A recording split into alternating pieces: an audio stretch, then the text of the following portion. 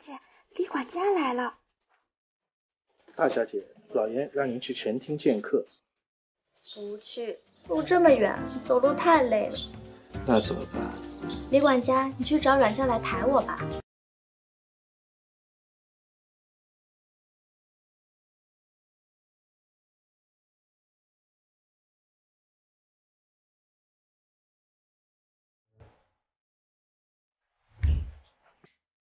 周老妹儿，你这成何体统？你还这么在这？哦，父亲，找女儿过来什么事儿啊？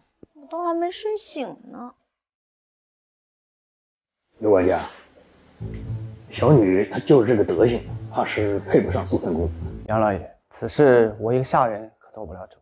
这样，我回去将所看的原原本本的说给主子听，您看如何？好，那就有劳刘管家了。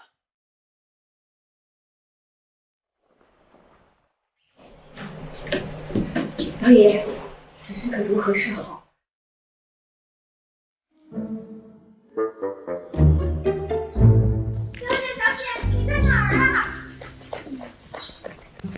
小姐，快醒醒，有大事儿！你又咋呼什么呢？小姐，这回真的有大事儿！什么事儿？说。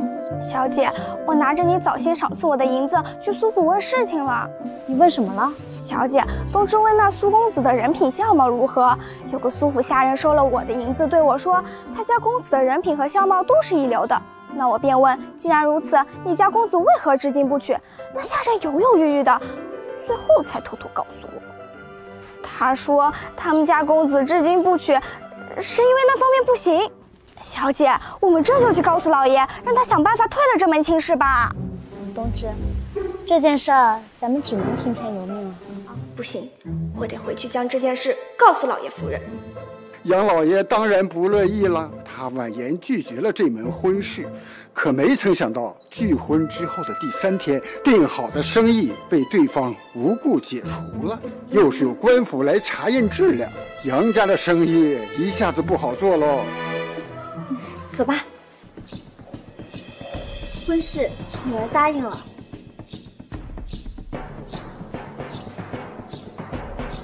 二小姐，你怎么来了？我都不知道，原来姐姐也会看书的。不过是闲来无事，培养一下睡意罢了。附庸风雅，妹妹真是怀疑姐姐看得懂，怕是连字都认不全吧？是啊，所以慵懒培养睡意最好。姐姐原来不止慵懒，还愚昧无知。实话说，我根本就没拿你当姐姐，因为你根本就不配。二小姐，你说这话心里不愧疚吗？在这个家，但凡大小姐有的你哪样没有？你只不过是一个庶女。你给我闭嘴！一个下人哪有你插话的资格？你一个庶女有资格打嫡姐丫头吗？怎么？难道姐姐要为了一个丫鬟打回来吗？莫非妹妹是喜欢苏公子？可惜啊，妹妹便是再喜欢，苏公子都不会娶你为妻的。若是做个妾，倒是极好。杨娇娟，你莫得意，苏公子乃江南第一才子，他是绝对看不上你这个愚昧无知的女人的。他看不看得上我，我都占着正妻的位子。那我等着看你成为深闺怨妇。这杨烟心也太大了，怕是早晚会给父亲惹麻烦。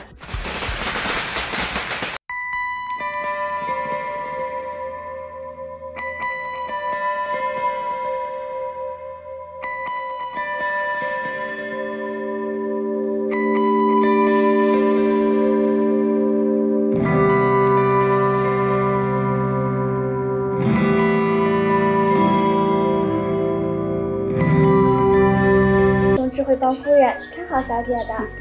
倒是。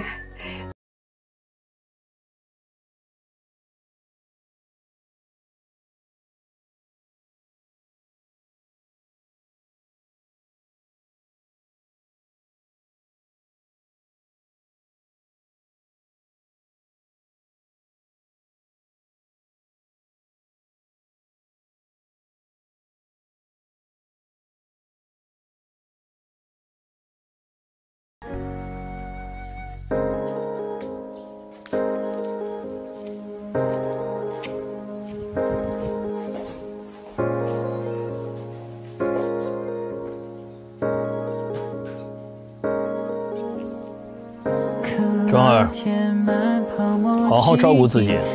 放心吧，父亲母亲，我一定会好好照顾自己。时间节奏般平扬起，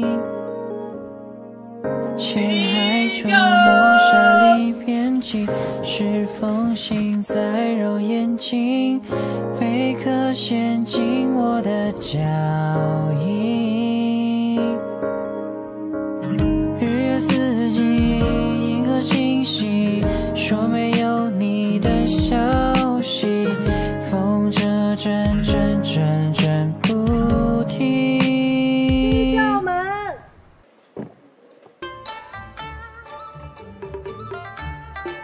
天哪，小姐不会在这个关键的时候睡着了吧？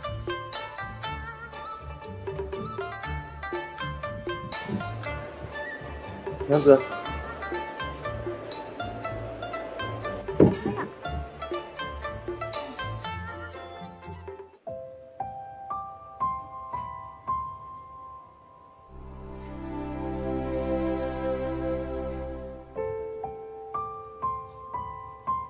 哎呀，大姑娘上发轿头一遭，难免有些紧张。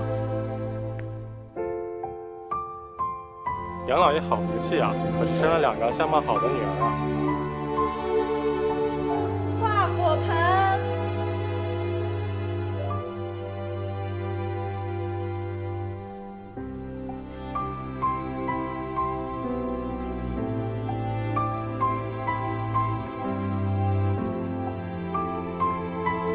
一拜天地。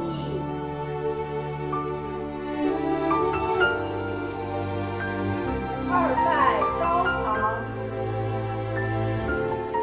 这杨昭君一进门就给我丢脸，看我以后怎么收拾她。夫妻对拜。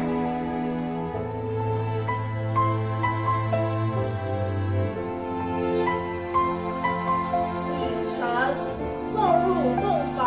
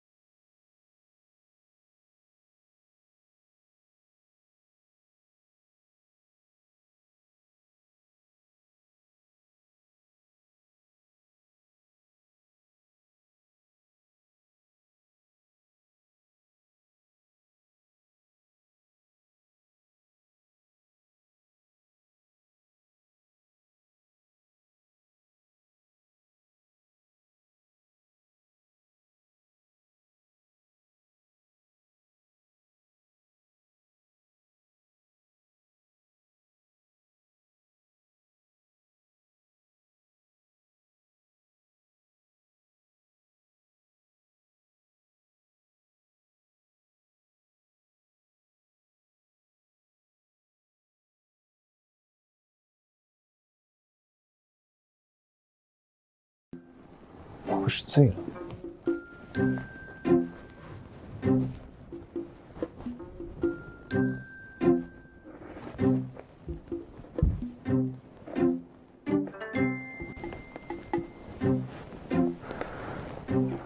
娘子不胜酒力，早知如此，这酒便不喝了。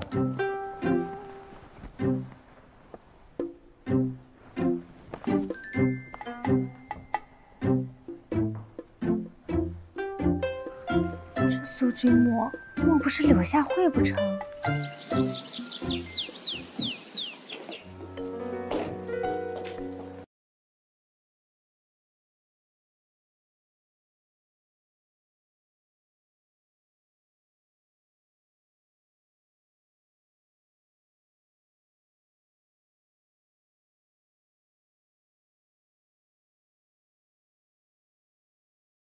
少夫人，请您梳洗完毕，跟老婆子去一下大厅。夫人还想等着你这新媳妇儿敬茶呢。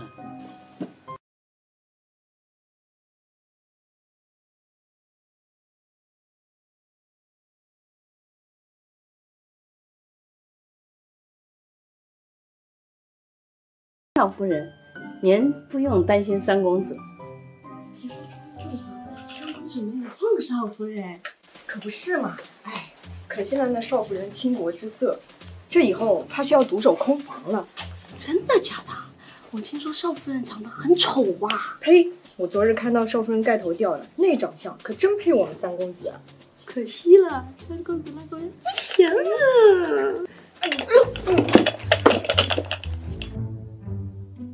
少夫人，你可千万不要当真，那两个嘴贱的丫头。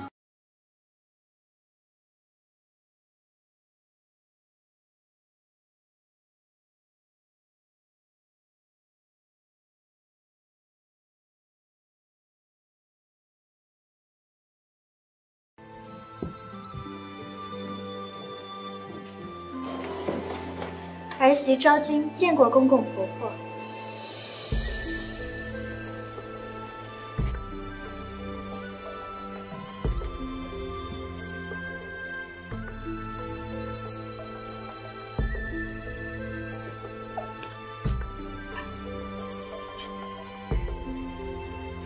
从今后你就是我们苏府的儿媳妇，你要好好伺候夫君，孝敬长辈。是，昭君记住了。来，我指给你看看。这位是杜姨娘。杜姨娘好。这位是傅姨娘。傅姨娘好。这位是罗姨娘。见过罗姨娘。这些都是昭君准备的一点小心意，都不是什么值钱的玩意儿，且收着玩吧。姐姐，我看着三少夫人模样出挑，跟三公子真乃绝配啊！妹妹也不错呀，有赵家的千金当儿媳。那是，我儿媳妇可孝顺着呢啊！说起来，我还得羡慕羡慕傅妹妹呢，跟二少夫人那可真是处处和谐啊！姐姐们说笑了，我家儿媳妇的确温顺得很，我倒是羡慕罗妹妹，生了2个女儿。都说女儿贴心窝子，我倒想求菩萨给我一个女儿呢。的确，女儿是贴心窝子。三少夫人，昨晚身子可还累？啊？闹够了没有？这么闹下去，这顿早饭还要不要吃？不想吃的都给我滚犊子，回自己院子里去。三少夫人，夫人请您过去一趟。哦，好。夫人，人带到了。婆婆，带这个丫头退下，把门关上。说说昨个晚上到底怎么回事？婆婆，昨晚上夫君喝完合卺酒，我有些不胜酒力，夫君就扶我去榻上躺着，谁知夫君竟然中途离开。我听到了他和刘管家之间的谈话，说是夫君根本就不喜欢我，我太过伤心，就睡着了。成了，我知道你受委屈了。那我问你，你可想夫妻和谐，举案齐眉？自然，哪个女子不想与心爱之人白头到老呢？很好，回去仔细研习。若是将来为苏府生个一男半女，我这个做婆婆的就不为难你。谢婆婆。下去吧。是。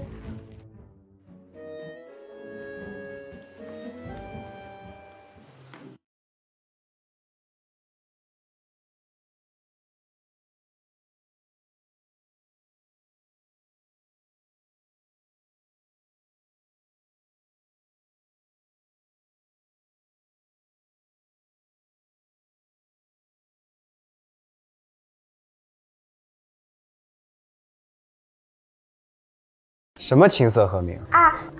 刚才小姐是说希望能和姑爷琴瑟和鸣。娘子也喜欢看书。这都是一些平时打发时间的杂技罢了，都是一些烂词杂句。夫君乃是大智大慧之人，这等劣质书籍怕是难以入眼。我这就叫冬枝把书给拿下去，免得脏了夫君的眼。娘子此言差矣，书籍本来就是让人看的，不分优胜劣汰。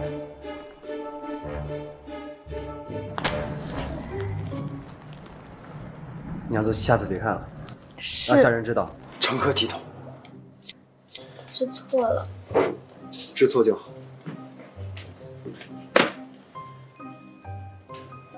娘子后日便要回门了，有什么要准备的吗？夫君做主就好。也好，那我就让刘管家先准备着，等他准备完了，便让娘子过目。要是有什么不满意的，就再跟他说。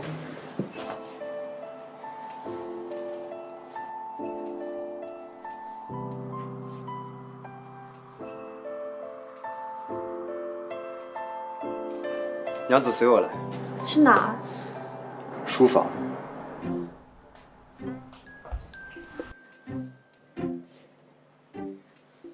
来，娘子，你先坐着。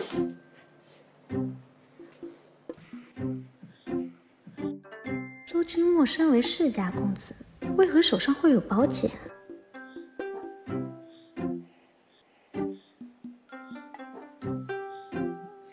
夫君这是？娘子不是想看书吗？我特地准备了一些适合娘子看的书，这样娘子在府中就不会无聊了。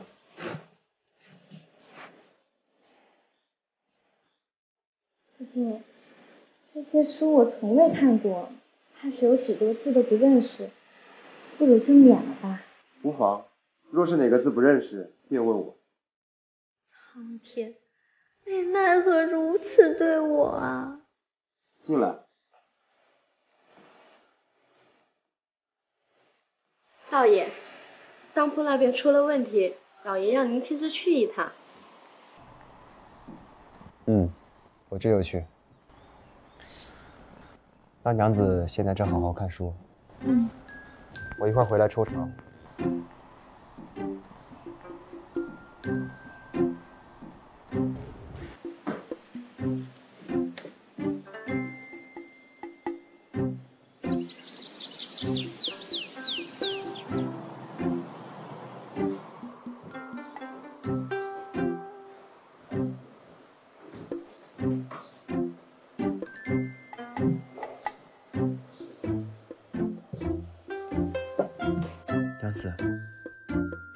娘子，醒醒！可惜。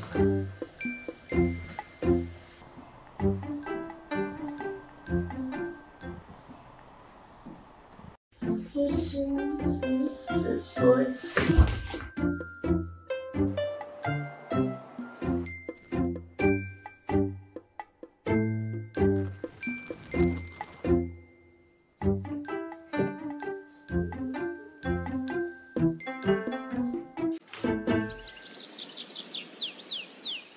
奇怪，我不是在书房看书吗？怎么到了床上？夫君，你今日没有出去吗？娘子委屈了，昨日为夫的铺子里有些杂事要处理，但今日都已经处理完了，顺带着连后面的事情也都做完了，所以我这几天很有时间陪娘子。我不用你陪，真的，麻烦您再去忙吧。那夫君是什么时候回来的？昨夜3更时分，我回来的时候，娘子正在书房熟睡，我便将你抱回了墨月居。原来是这样。苏家有个规矩，就是每日的早餐都要一起吃。那夫君，我们快去用膳吧，去晚了不太好。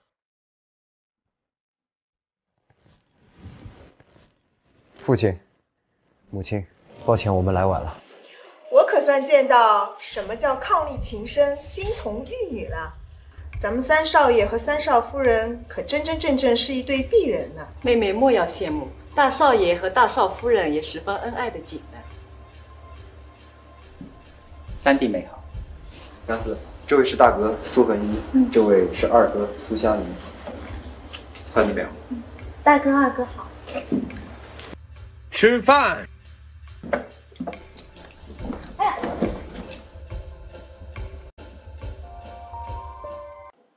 看来3少夫人对2少爷很有好感呢，这都抓着人家不肯放了。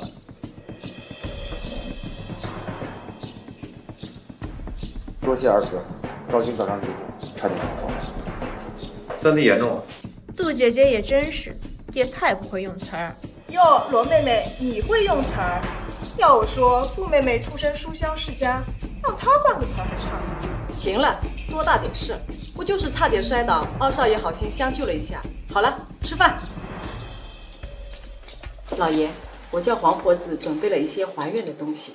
我看君莫这几天也没什么事情，就让他带着儿媳妇一起去上安寺替我还愿得了。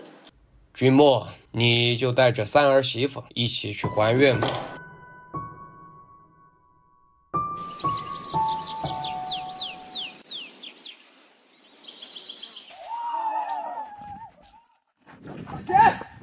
快交出金银财宝，本大王就放你们一马。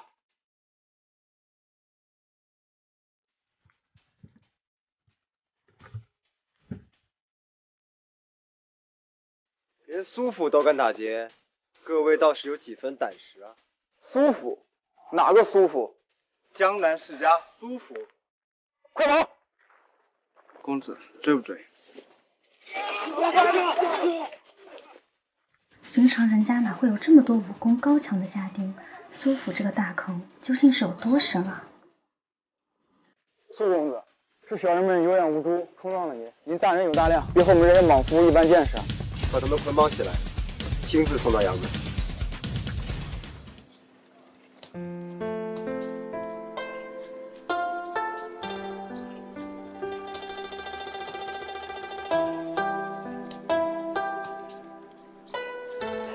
夫君，婆婆还的是什么愿啊？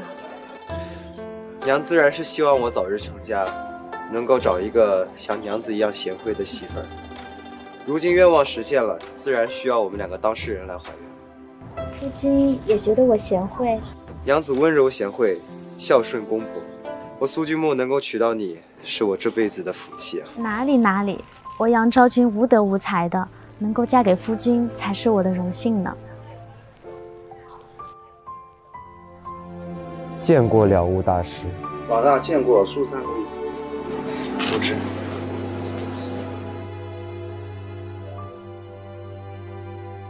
两位可是来还愿的？自然。请。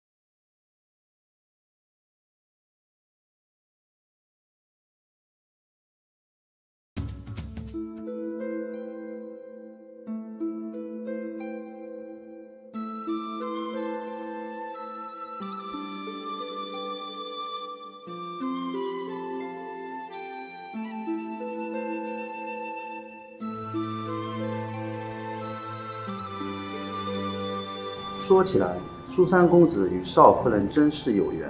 苏三公子喜欢往上安寺跑，而少夫人喜欢往对面的静渊庵跑，两位真是与佛有缘。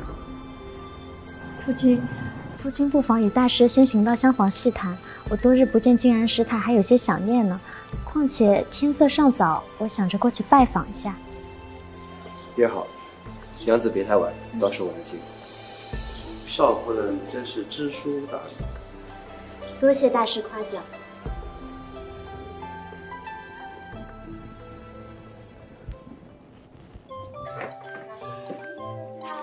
这里果然跟故宫大不相同。我们有时间一定好好逛一逛。小姐，多谢公子了。都知。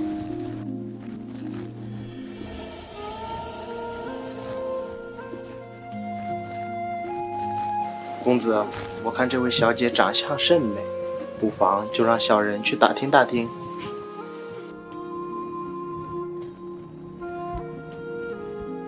不必，若有缘，他日自会再见。走吧。小姐，哪有你这样的？拿人家褥子都不和静安师太说一声。静安师太不会。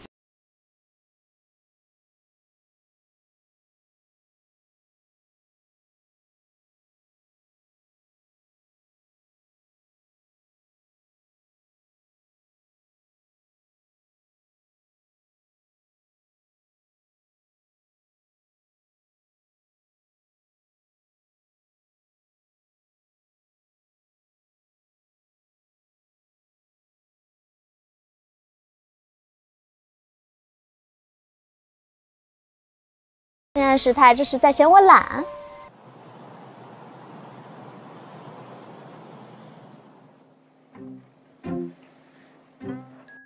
夫君，你怎么在这？娘子不愿意与我共乘。怎么会呢？娘子可能太劳累了，所以才睡了这么久。我们这是要回去了吗？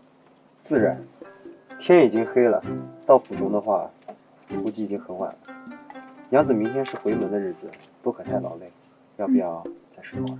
不用，我睡醒了。娘子今天跟静安师太都聊了些什么？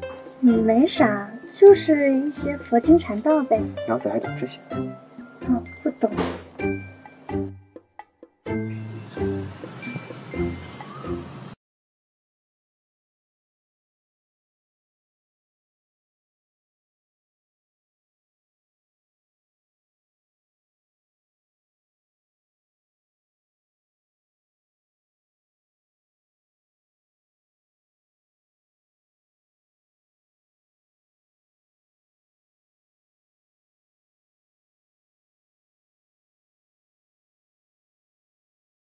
这么快，都3日了。傅妹妹可不是嘛，都3日了呢。三儿媳妇，这是礼贴，你看看可还缺剩？昭君，东芝一个人伺候，怕是伺候不好你，顺便就带上王婆子吧。王婆子心细，会照顾人。谢婆婆关心。好了，杨老爷怕是盼着昭君和君莫这个女婿好久了。我早就叫刘管家备好了马车，三儿媳妇这次回门就多在娘家待2日，与杨老爷好好的团聚一番。谢公公。娘子，你没事吧？没事。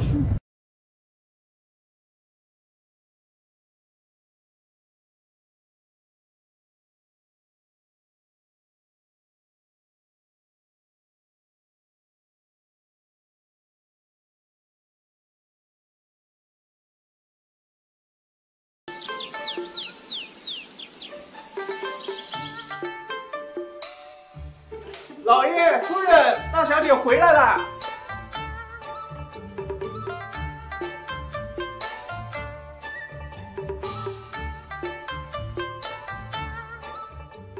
老爷，你瞧着如何？我觉着不错。君莫见过岳父岳母。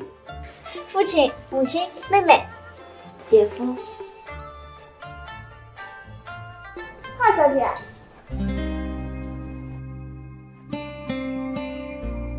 啊，这是我二女儿若柳，没见过什么世面，失态了。岳父言重了，都是一家人，何来失态之说呢？父亲，我饿了。吃饭。走吧，母亲，你给我买了香萝卜子。小姐，你忘了要带上姑爷。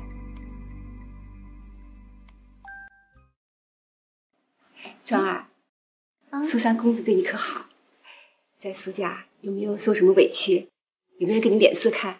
没有，母亲，你看我白白胖胖的，而且夫君待我也十分好，并未受任何委屈。当真？自然。那可曾圆房？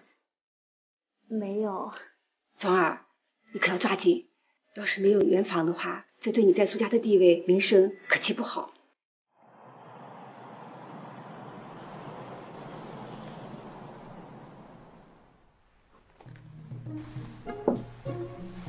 冬芝，你怎么了？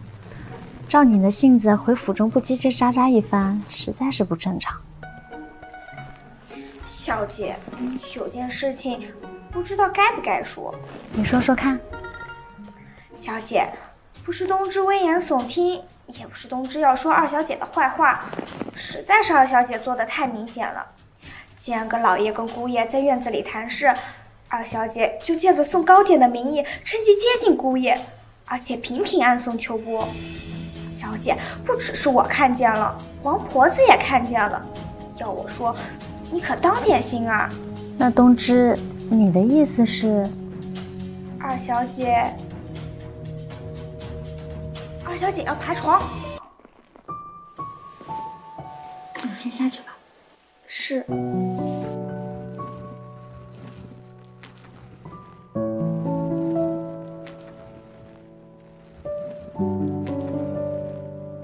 君，你回来了。娘子就算在屋内赏月，也应该披件披风保暖才是。万一受凉了，岳父怕是要怪罪我了。娘子这般勾人的模样，还是少让人看得去为妙。夫君，你觉得妹妹怎么样？妹妹颇有才情，温柔贤淑，且深知礼仪，怪不得能成为江南才女呢。那夫君喜不喜欢妹妹？自然是喜欢啊，娘子的妹妹我怎么会不喜欢？夫君，我不是这个意思。那娘子是想说什么？夫君可有纳妾的打算？娘子是想让我娶了若柳妹妹？不是，我只是问问夫君可有此意。若是我有呢？那自然是依夫君的意思。既然夫君有此意，那我明日便向父亲母亲去说明。我方才只是跟娘子开了个玩笑罢了。妹妹如此出色，应该是和更好的人才是。我深知娘子贤惠，但是呢，纳妾之事，我们还是以后再说吧。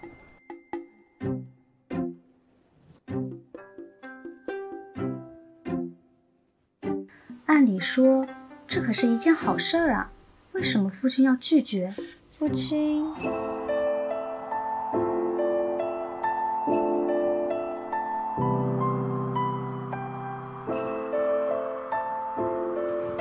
娘子若是再不睡觉的话，我可就不能够保证，待会儿你能够睡着了。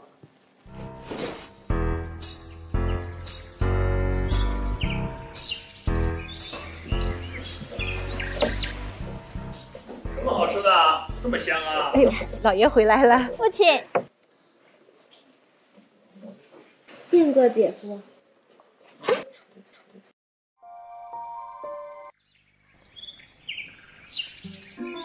母亲，庄儿，走，一会儿到院子吃糕点去。我派人到四岸楼去买的。谢谢母亲。不过夫君呢？君莫啊，早早的就跟你父亲啊出去了，说是铺子里有什么事情，要请君莫帮忙。这天也晌午了，估计也快回来了。我们一起到院子里面等他吧。那快走吧。好久没有吃四岸楼糕点了呢。才出家几日，没想到就这么想家了。这可是你父亲啊刚从京都买来的西湖龙井，你父亲啊可宝贝着呢。来，快尝尝。庄儿，你看看若柳，再看看你自己，哪里有半点大家闺秀的样子啊？哎呀，母亲，你不都习惯了吗？什么好吃的啊？这么香啊！哎呦，老爷回来了。父亲，见过姐夫。你没事吧？哎呦，二小姐没事吧？可真是担心死老婆子了。要是我家夫人知道三少夫人妹妹出的事儿，那老婆子这把老骨头还真是全给碎了。没事儿，真的没事儿。多谢关心，真的没事儿。如柳，你先回房。父亲。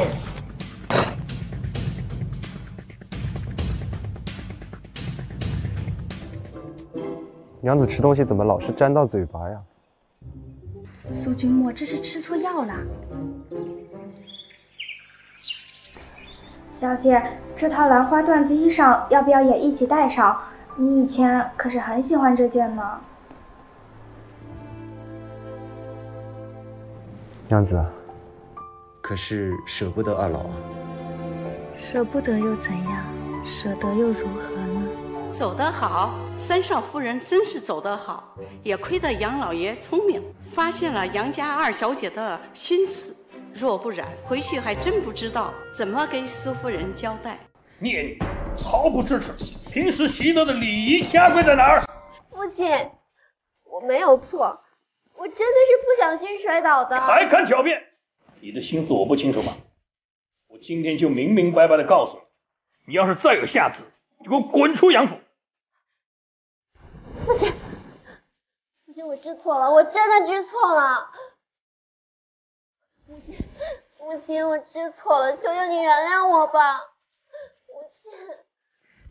老爷，你别气了，若柳他也只是一时的糊涂。今天有你母亲大人替你求饶，我暂且饶你。李管家，这几日好生看管。杨昭君，我恨你！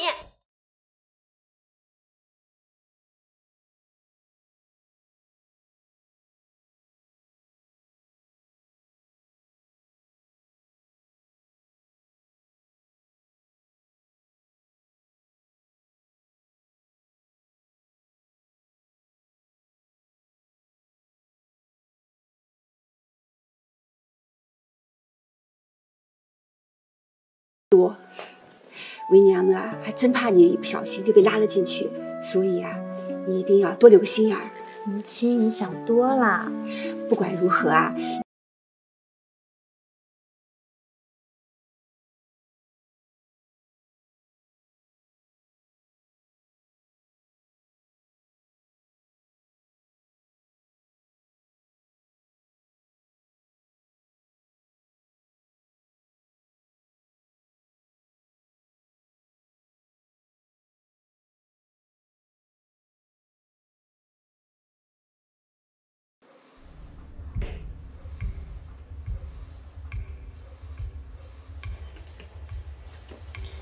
刚从娘家回来，怕是有些累吧？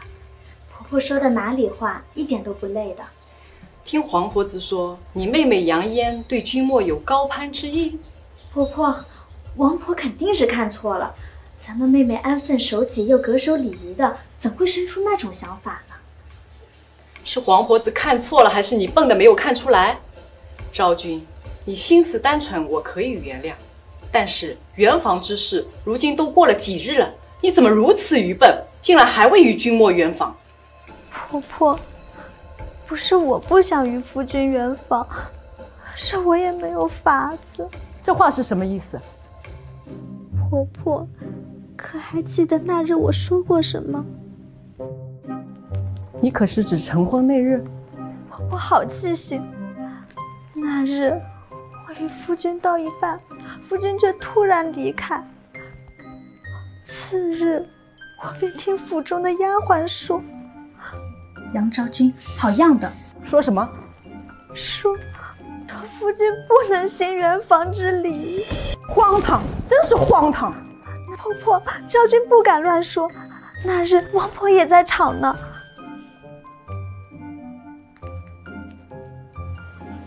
其实婆婆或许也是有法子的。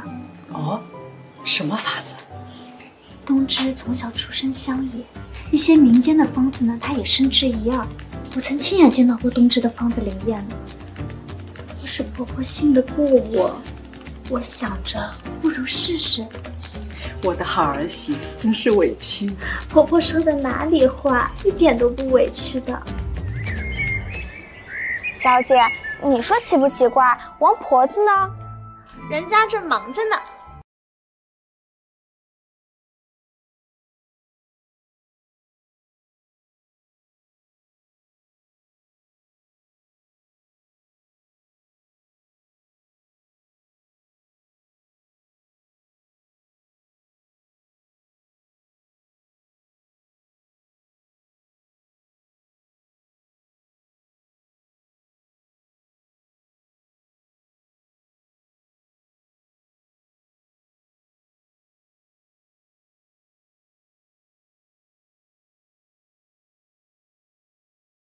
小姐，这个是什么汤呀？大补的。夫君，我听王婆子说你回来了，我想着夫君处理事务必然是累的，这汤啊，我可是今儿晌午就吩咐人熬了，还香着呢。那真是辛苦娘子。不辛苦，一点都不辛苦。夫君赶紧趁热喝了吧。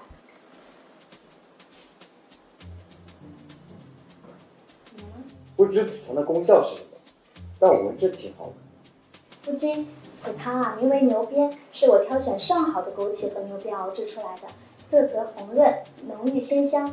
此汤具有补肾壮阳、强健身体的功效。这么好的汤，娘子为什么不多熬一碗？这样我们真的够瘾了。夫君不用想着我，你先喝了吧。哎，我想着把这个汤送给父亲。为什么送给公公？娘子，你想，这是你第一次奔赴人去熬的，如果是父亲能够尝到，那一定是十分欣慰的。那我就先也谢三儿媳妇了。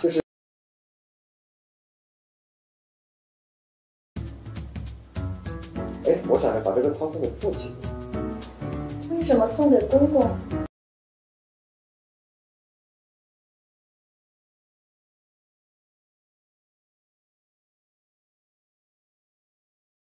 先也谢三儿媳妇了。父亲，快，这是娘子刚熬的药膳，想要先孝敬。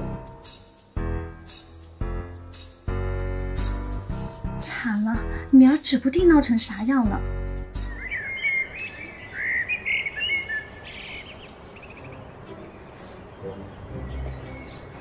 娘子，你今日看起来似乎有些沮丧，是否有何心事？夫君多虑了，我哪会有什么心事啊？我听说老爷昨夜一夜待在这里了。可不是嘛，我听说昨天晚上夫人院里有摔坏了好几只金镀了，黄色珊瑚呢，可珍贵着好。甭提了，我伺候在傅姨娘的，姨娘昨夜一夜没睡。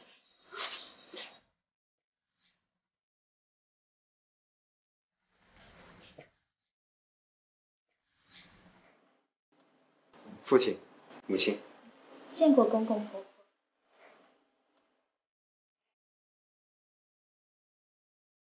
三少夫人今儿的打扮可是不错，不愧是个美人坯子，怎么打扮怎么好看。那可不是，也怪不得三少爷这么疼着三少夫人呢。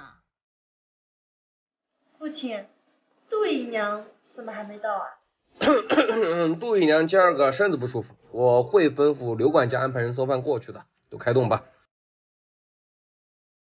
随他们怎么白眼怎么看，反正我又不是故意的。昭君，我那里新到了一批料子，一会儿你跟我好好去看。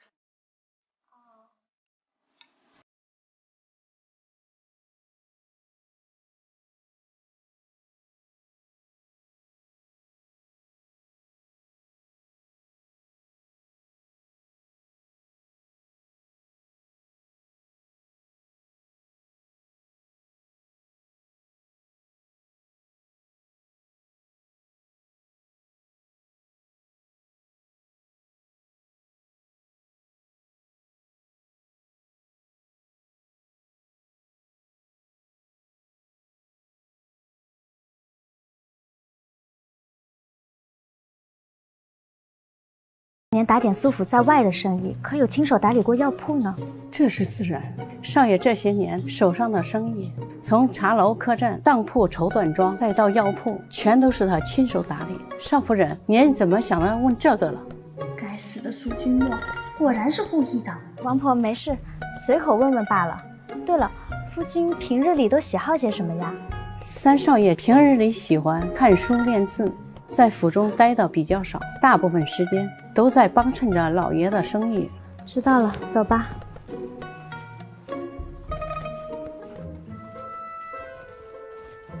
昭君见过婆婆。真是我的好儿媳，你给我说说昨个到底是怎么回事？那汤怎么让老爷给喝了？你倒是给你婆婆一个交代。婆婆，此事真的是意外。昭君的本意是想用这汤来调理夫君的身子，可是夫君一心孝顺，让我把这汤送给公公喝。刚好此时公公来书房看夫君，这才错算错招，让公公给喝了。好了好了，成了，擦擦你的眼泪吧。有那么多眼泪，你还是用在该用的地方去。昭君啊，来来来，我给你挑了几匹绸缎和首饰，你看看还满不满意？花样很好看，颜色我也十分喜欢。下个月初10是老爷的50大寿，我们作为苏府的女眷，自然也不能寒酸。等会儿我叫王婆子跟君莫去说一声，再带你出去挑几样好的首饰。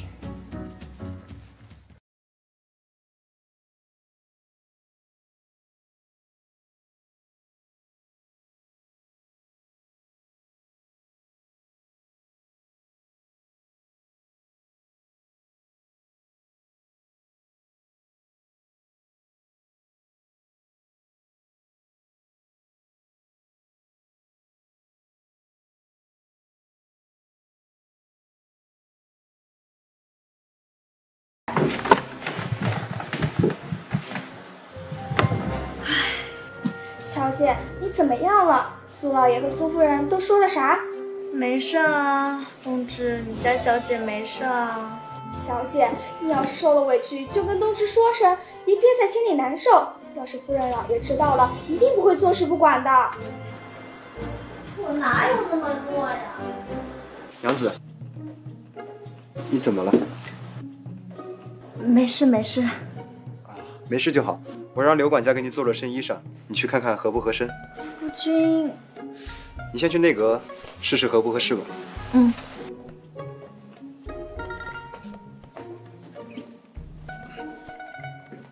小姐，姑爷为什么要你穿上这身衣裳呀？我哪知道呀？问你家姑爷去吧。夫君，你看如何？杨子穿什么都好看。哦，对了，我从公公那回来的时候碰到四妹了，她说齐府要办个诗会，请你过去，这是请柬。这张请柬还是留给娘子自己用吧，我向来是用不着的。夫君的意思是我也要去？自然。可是夫君，我一介妇道人家，那种场合怕是不合适吧？娘子应该多出去见识见识才行。况且你一身男装，谁会知道你是妇道人家？可是夫君，这不合规矩啊。娘子放心，到了诗会之后，你只要跟在我身边即可。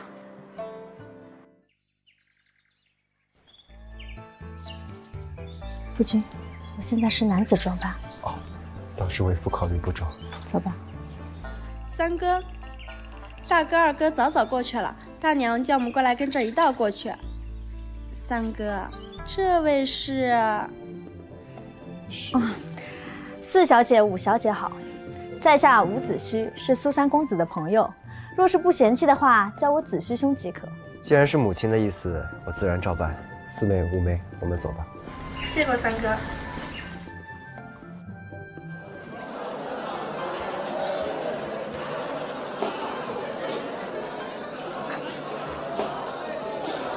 子胥兄可还喜欢这诗会？在下头一回参加诗会，倒有几分新鲜。倒是五小姐，这里人山人海的，五小姐可还习惯？我经常与姐姐参加诗会，倒是习惯了，只是没想到今天人这么多。今日是齐府办诗会，自然热闹了一些。错罢秋千，起来用种牵牵手，不容花瘦，薄汗轻衣透。剑客入来，袜铲金钗溜，何休走，倚门回首，却把青梅嗅。苏三公子有礼。妹妹也来了。三哥、子胥兄，这里人太多，我们先去楼上吧。妹妹也请。多谢。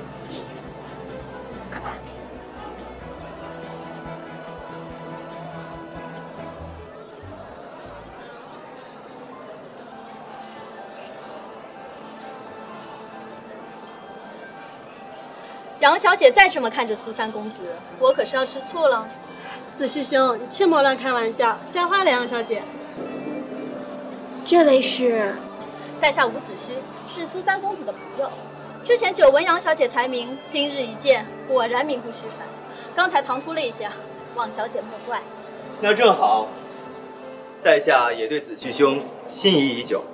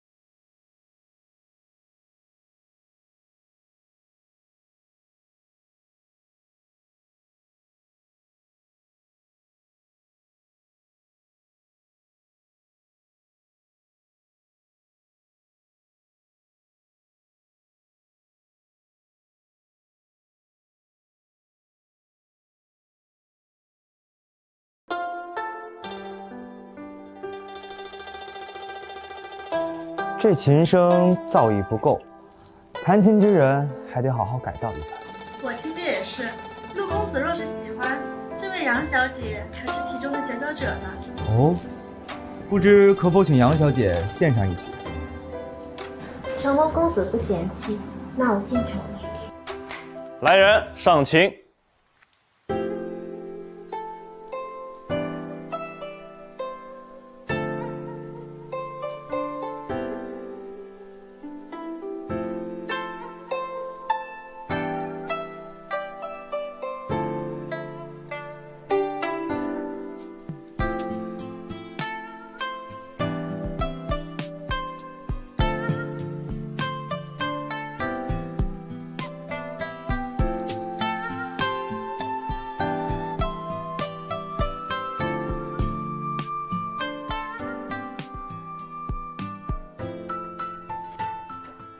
好，杨小姐果然是琴艺高超，不负才名啊！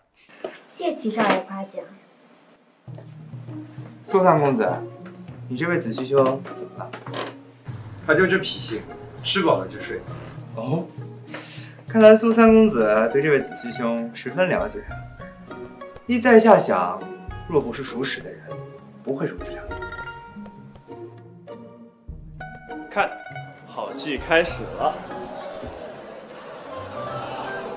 哎，七兄，这倒是新奇，你就别吊我们胃口了，快跟我们说说。苏兄别急，其实很简单。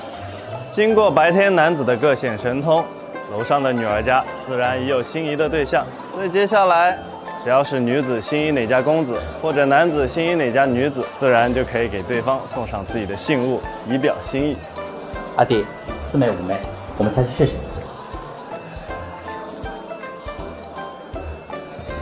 哎，苏三公子，你为何不去？在下已有家室了。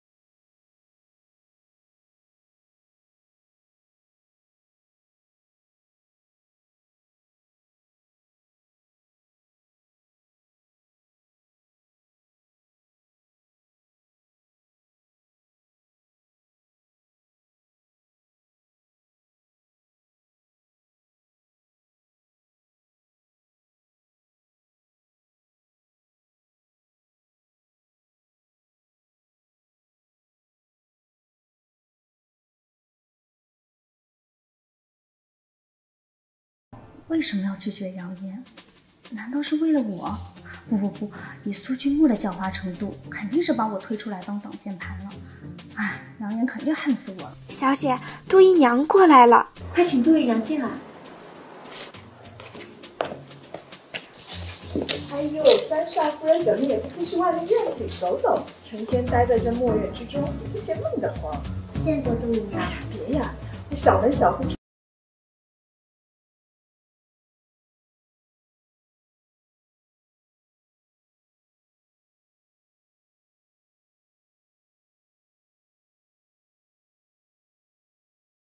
这方面的事儿，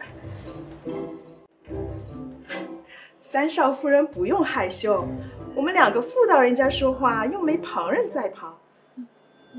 三少夫人，说起这洞房技术，我杜姨娘在苏府称第2，可没人敢称第1。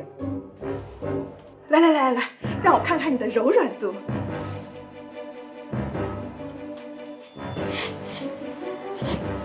杜姨娘，够了吧？哎，不够。来，三少夫人，下个腰试试。下腰？哎，不用怕，我扶着你。来下，再下。苏夫人，我家小姐现在有些不便。有什么不便的？你们在干什么？哟，姐姐来了。瞧瞧瞧瞧，咱们当家主母都把自己的媳妇儿教成什么样子了呀？看着三少夫人这可怜样，我都于心不忍。姐姐，你自个儿说说，你这老太婆是不是太霸道了呀？哼，果然是什么出生配什么样的涵养。哟，姐姐。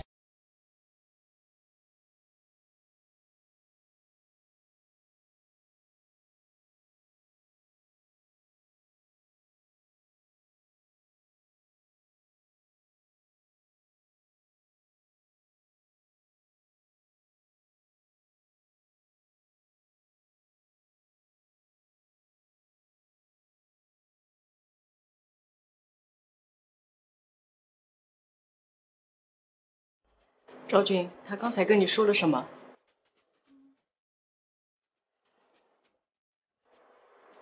当真？昭君，你不妨找个烟花女子试试。婆婆，那种地方，我一个女儿家怎么好意思去呢？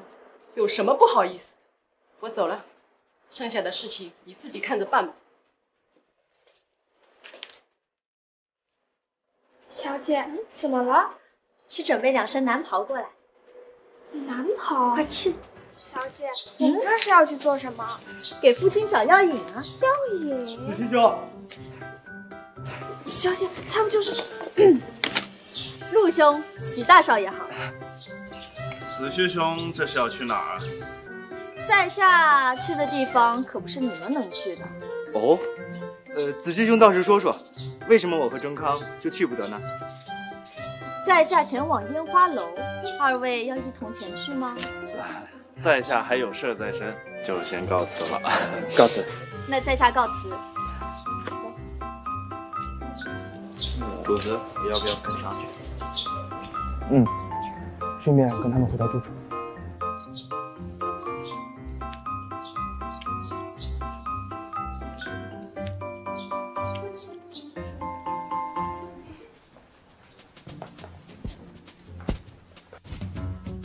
公子，咱们还是走吧。这事要传到苏府以及老人夫人耳里，可有的受了。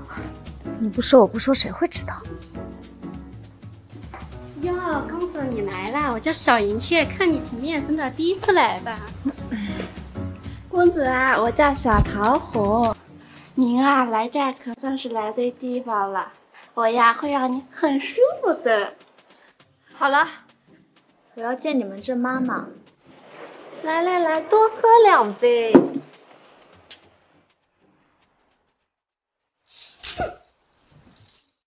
怎么看我不顺眼啊？你懂什么呀？这些个臭男人不就喜欢本姑娘这个劲儿吗？不错，就他了。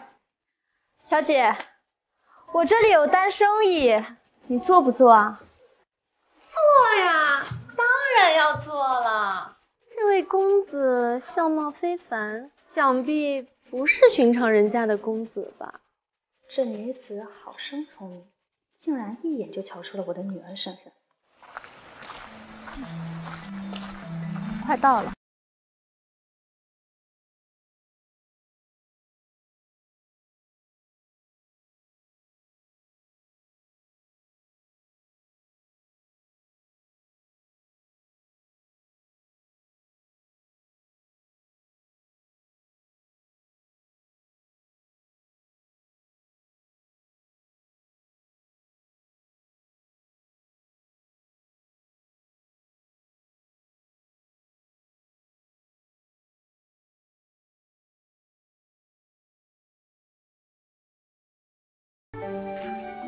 陆兄，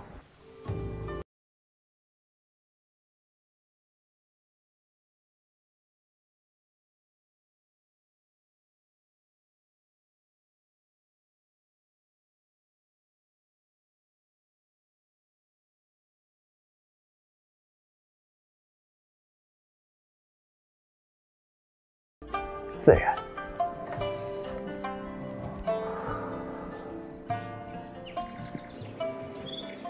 公子，你给小若流打扮打扮。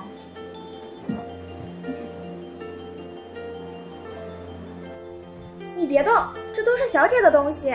没事儿，我看着这玉镯小肉柳戴着也十分相配，若是喜欢就拿去吧。哎呦，那谢谢姑娘啦。不客气。你这些钗环还是取下了，我夫君不喜欢。待会儿我会叫冬芝先带你过去沐浴，然后给你准备一身新衣裳。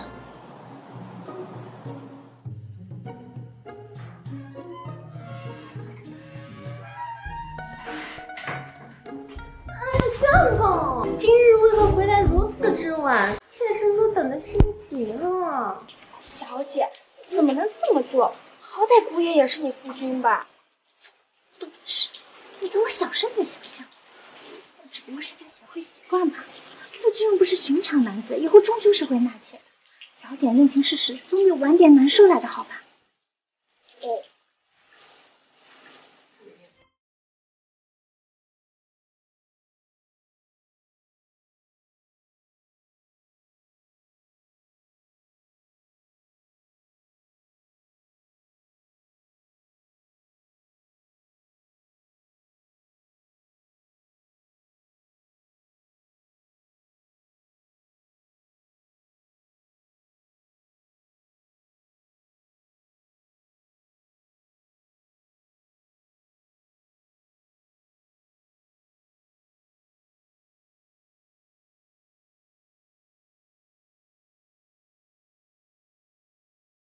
你们俩怎么在这儿？婆婆不是叫我去找个烟花女子吗？哎呀，坏了！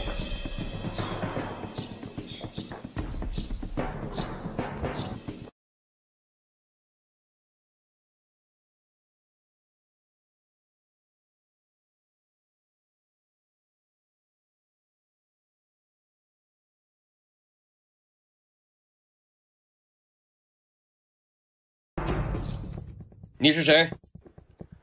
没事吧，苏少爷？我没事。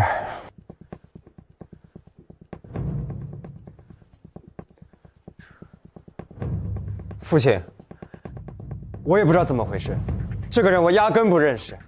哦，父亲，依我看，先把这女子抓回去，带回大庭再审问。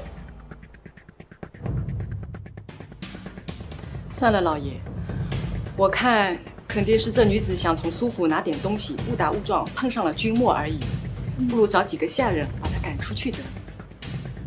姐姐，我看依着相宜的意思吧。毕竟你看这女子的打扮，哪里像是寻常小偷？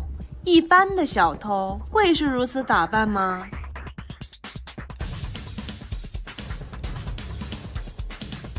哎呦喂，我想起来了。这丫头是我远方的亲戚，乡下来的。我今儿让她从后门走进来的，倒是我这老婆子的错。没想到这丫头想爬三少爷的床，真是个小贱蹄子！轻点儿！你这个死丫头，跟你那娘一样，净想着歪主意。苏三公子是什么样的人？是你这卑贱的丫头能高攀的吗？老爷呀，都是我老婆子的错，不该带着小蹄子来苏府啊！你大人有大量，就饶了老婆子这一回吧。老婆子保证，我马上把这死丫头拎出去。老爷，黄婆子是我跟前的人，你就宽恕她一回吧。都去歇息吧，今晚的事情谁都别说出去。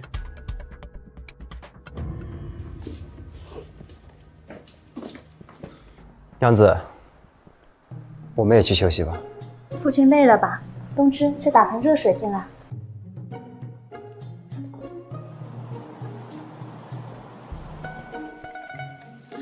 娘子为什么不问问我是不是认识那名女子呢？我有什么可问的？王婆子不是说了吗？那是她乡下来的远房亲戚。况且夫君不是跟公公说了不认识那名女子吗？那我又何必多此一举呢？若是我认识那名女子呢，并且我对她有心，那当然是依夫君的意思了。既然夫君喜欢，那我现在就去告诉王婆子，让她把那个远房亲戚留下来。娘子，我该说你大度。我是夫君的妻子，凡是夫君喜欢的，我自然也要接纳和喜欢呀。真是委屈娘子。我方才只是跟娘子开个玩笑的，我暂时没有纳妾的打算。夫君，今日累了吧？快去洗澡吧。娘子想不想知道我怎么认出那名女子不是？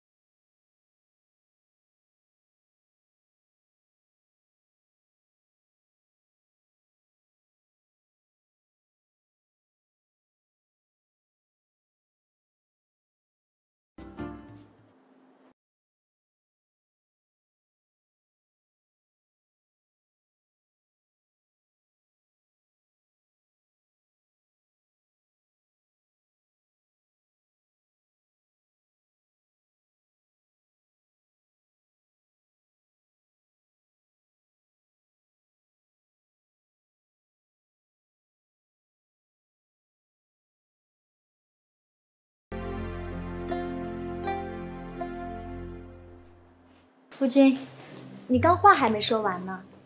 娘子这么想知道？只是有些好奇罢了。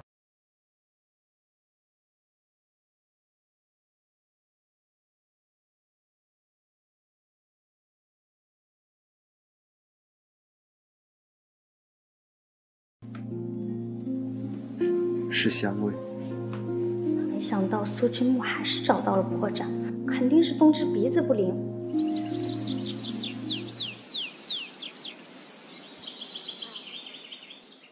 小姐，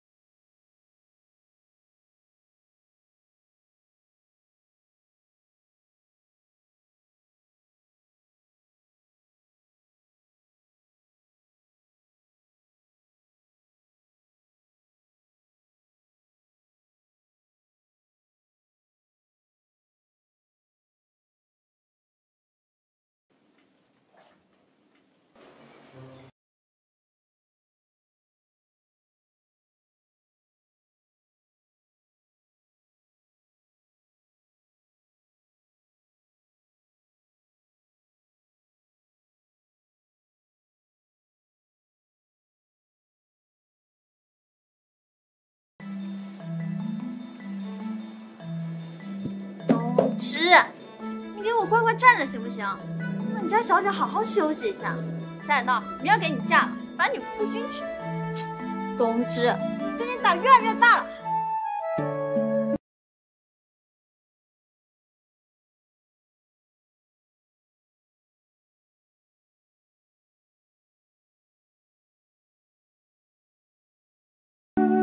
夫君今儿这么早就回来啦？啊，今日出了一点状况，刘管家忽然摔了一跤，没法跟我一起去洽谈生意了。但是这个事情又特别重要，父亲让我回府找一个仆人陪我去洽谈生意。夫君，那刘管家现在怎么样了？情况不佳呀。哎，娘子，要不你陪我前去穗安楼洽谈生意？好啊，好啊，好啊！姑爷你可不知道，小姐啊可是最爱吃穗安楼的点心了呢。嫁了，明年开春的时候必须把冬至嫁了。夫君，我一介妇道人家，那种场合怕是不合适去吧。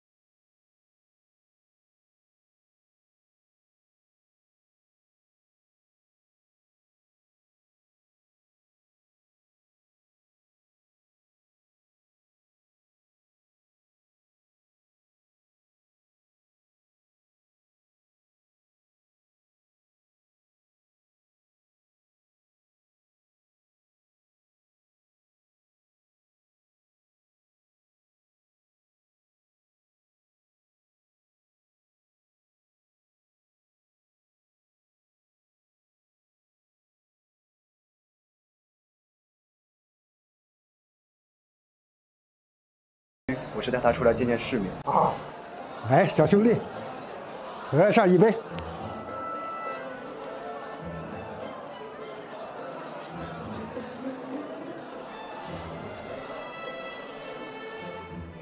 来，再喝一杯。你家主子不喝酒，我们也只能找你喝了。哎，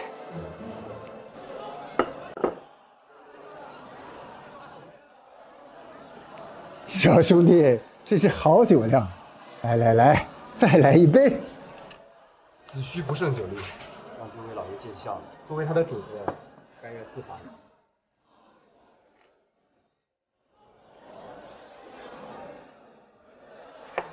这位小兄弟可还能饮？这酒可是很烈的呀，连饮几杯。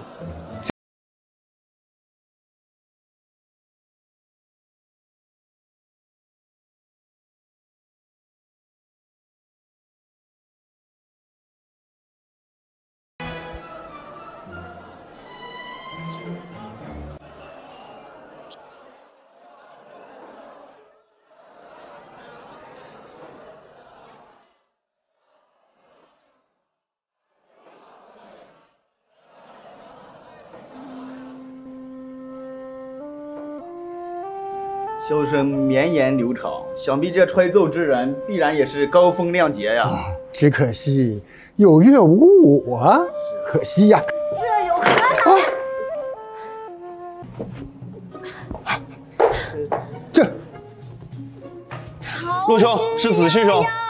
灼灼其花，之子于归，宜其世家。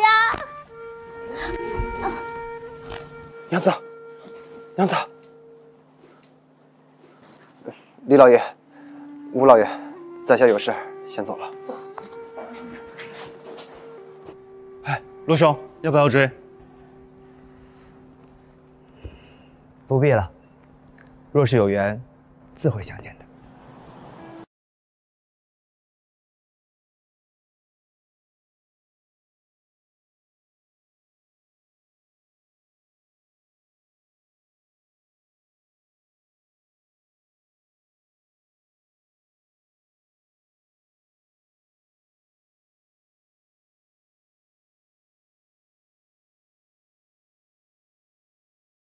还是头痛。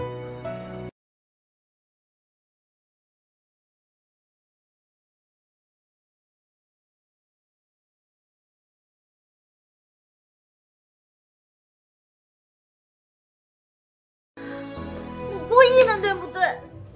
娘子，你醉了。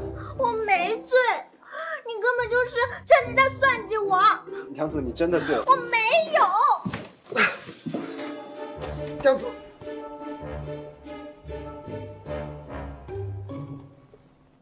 怎么一点反应都没有啊？红军，你说说我，好歹也是小溪沟壑，能够一把抓。你说说你为什么一点反应都没有啊？这跟你身材没有关系。跟什么有关系？夫君，你不娶吗？你真的不娶吗？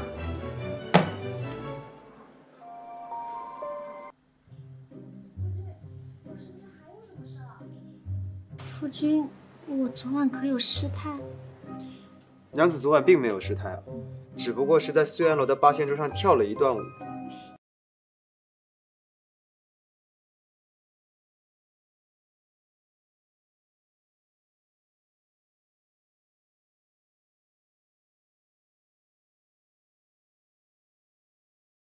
说什么我算计你，还千方百计的诱惑我。但是有一句话我特别震惊。什么话？你啊，你说亲。我要不是没吃东西，早就已经吐了。亲你个大头鬼呀！也就杨烟那个傻货跟一堆花痴对你亲。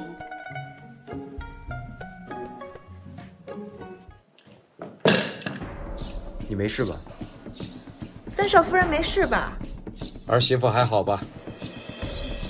父亲，大哥怎么了？为什什么跪在地上？三弟，成都大哥的药铺出了条人命，说是抓错了药，现在正咬得出风房。父亲，父亲，我是真的不知道呀，我当时根本不在药铺。那你当时在哪儿？老爷，恒一是你儿子，你下脚这么重，要是有后遗症怎么办？丫头，快走开！你说，你昨晚上究竟在哪儿？儿子昨晚是跟晨曦当铺的副管家出去谈生意了。好啊，来人，请家法！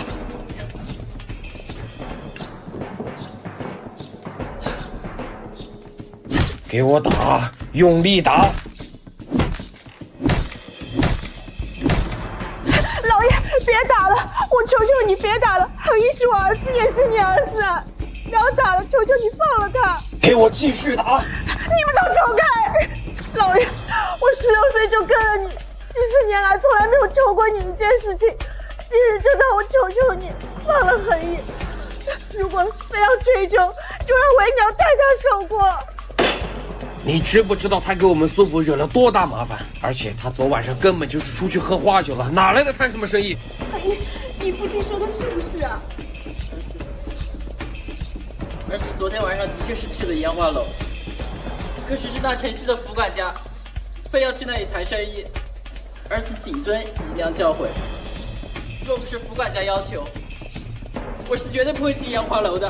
老爷，我相信恒一。慈母多败儿。